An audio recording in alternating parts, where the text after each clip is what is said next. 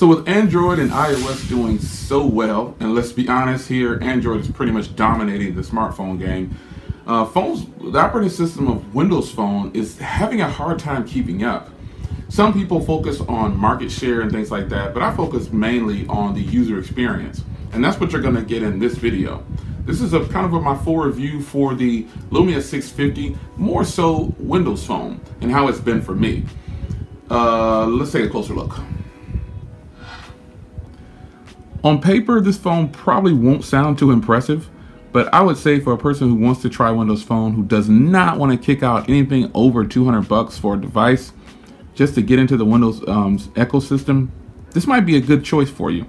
So first I'm going to give you a rundown of the specs on this particular device, and then we'll talk about Windows Phone as a whole and how it's doing in the market as far as I see it.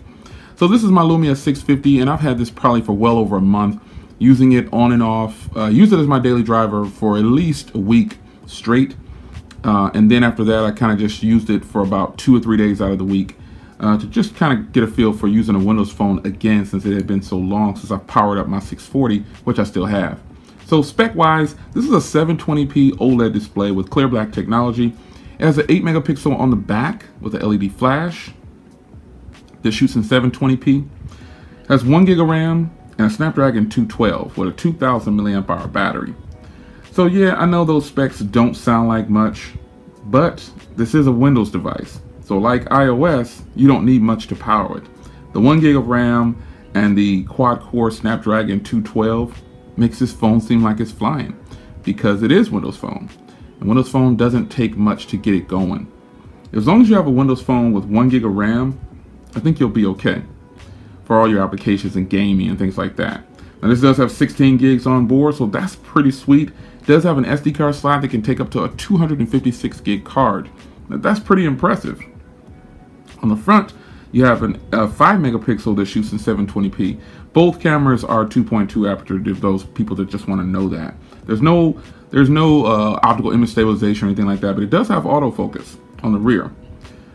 So I don't think there's anything else I can tell you about specs that really stands out as impressive to me, that is. But this phone definitely is pocket friendly.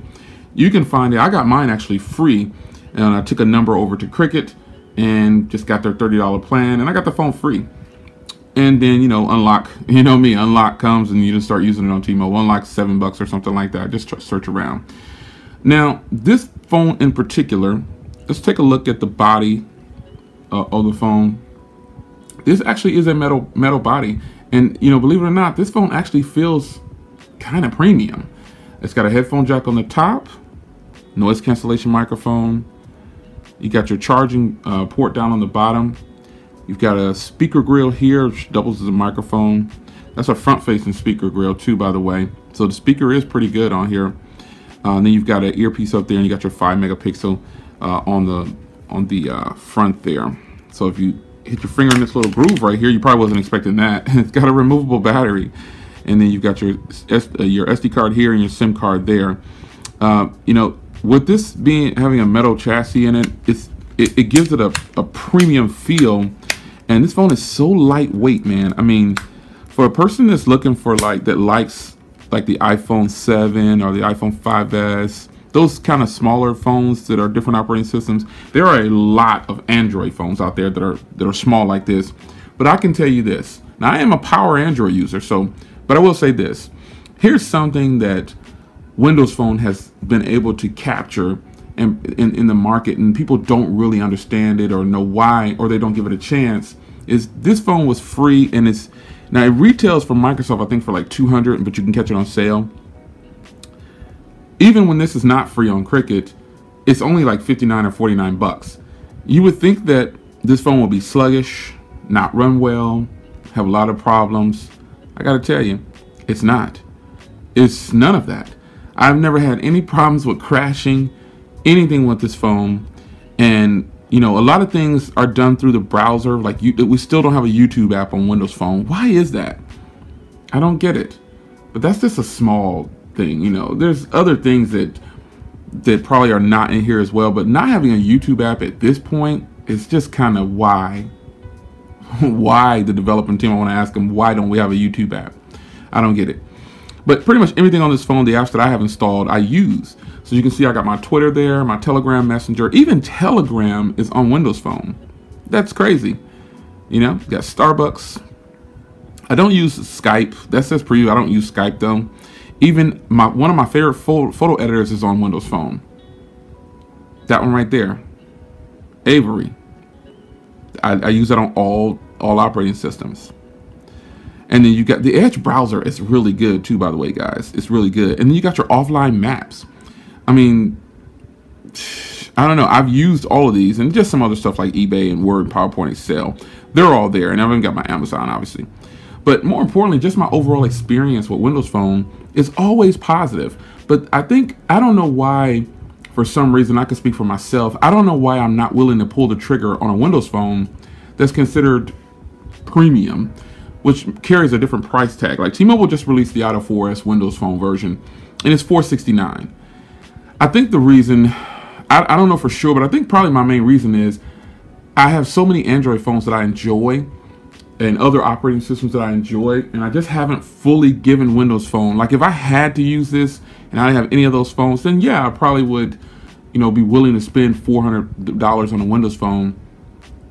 But I just can't pull the trigger on a Windows Phone right now because there's no Google services, which is something that I need. And I know this is Windows Phone, but Apple has some Google things that you can have. You can have Hangouts, you can have pretty much all the Google services. You can pretty much get them on iOS. But Windows Phone is another story. If Windows Phone had Google support like that, a lot of people would continue to use, and even I would be willing to spend more money on a Windows Phone. Right now, I'm not. And I think that's probably one of the main reasons why I'm not. No Google support for me is a no-go. Like I don't want to use third-party apps for Google services because they don't work well. They don't work like they should. And I know people are going to tell me apps in the App Store that are Windows, you know, kind of knockoffs, or you know, it's Windows alternatives. Excuse me, to Windows alternatives to Google. But I just don't think so. I've tried plenty of them. I've taken you guys' recommendations on other videos, and that's kind of what strayed me away from Windows Phone. It's so sad, but this is a beautiful device. It's more than capable. It's more than capable. Let me show you next to another device here that I'm currently using. This is the Le Pro S3 or Le Pro Le 3, Leico Le Pro 3. Gosh, I blew it again on this video.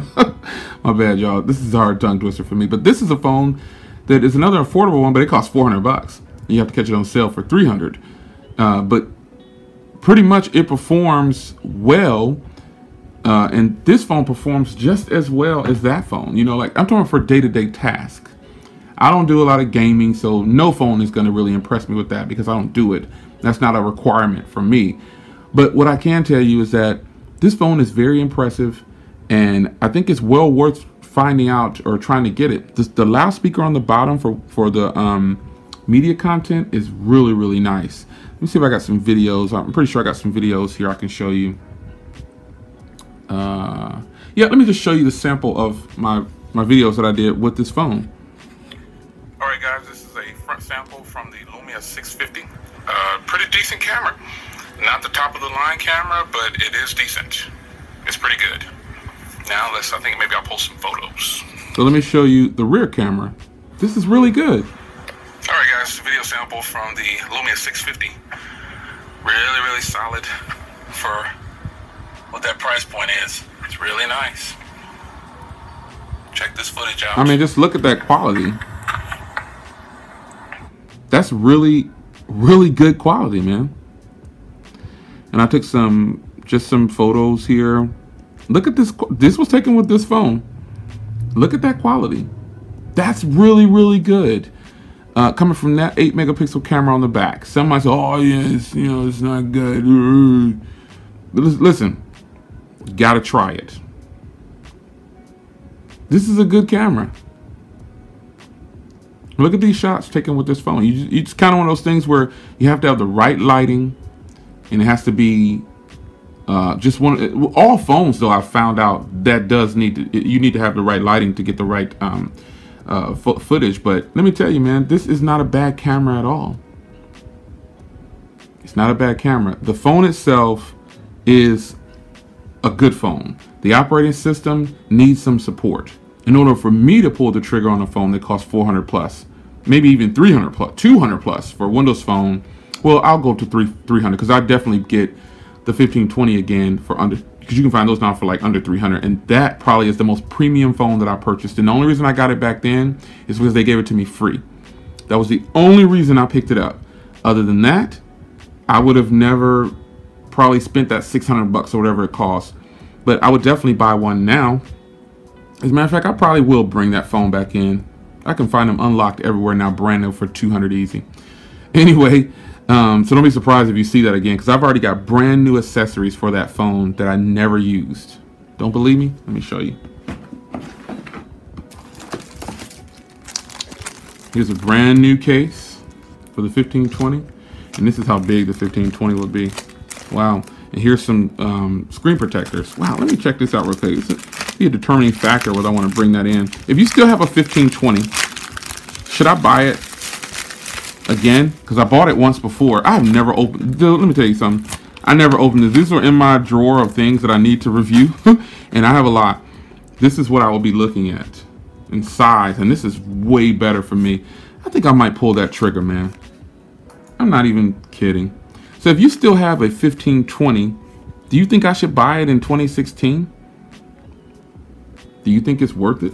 Because I've got brand new accessories. This has been in my drawer probably for over a year, almost 2 years.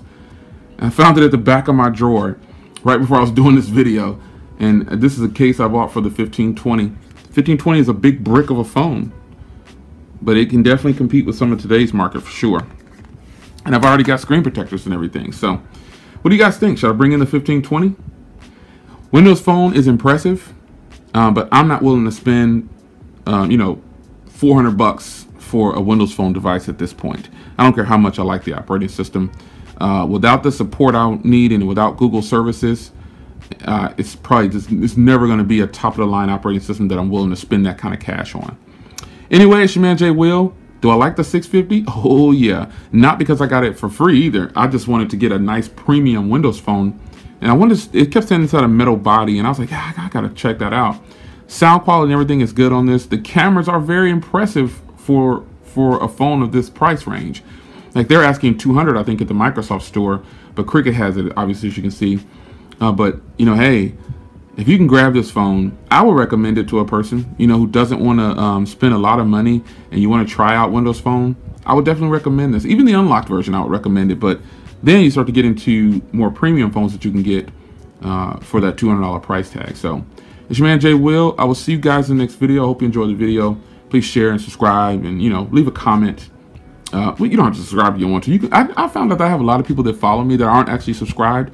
So shout out to those people who don't like to get notifications, but you come back to the videos and you know who I am and just to watch. And so I appreciate that. So you don't have to subscribe, but because subscriptions make sure, that's just to let you know that I've posted a video and you'll get a notification if you hit that notification. Shout out to the notification squad too. That's always on deck immediately when I hit submit, or like a video goes live on my channel and the notifications start blowing up. I always know I'm in another room or I'm watching TV or I'm not at home, and a video goes live and the notification squad is on deck. So shout out to the notification squad. Drop a comment down below if you're on notification squad. It's your man Jay Will. I'll see you in the next video. Yeah, I'd recommend this phone. And now I'm considering bringing in a refurbished or a brand new 1520 if I can get one. See you in the next video. Take care.